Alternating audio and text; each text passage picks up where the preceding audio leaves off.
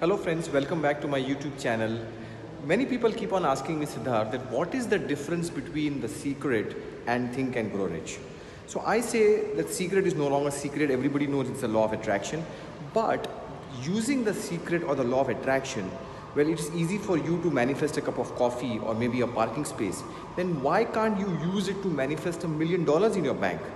I say that because the secret or the law of attraction is a secondary law. You need to understand the primary laws and use it in together to manifest whatever you want to manifest. In Think and Grow Rich, there are these 17 principles of success, and law of attraction is just one principle. Use all the 17 principles together so that you can manifest whatever you want to manifest by using this law. See, it's a law, it works. Use Think and Grow Rich and see how magic is manifested in your life. Thank you so much for watching my video. My name is Sidharth Shah.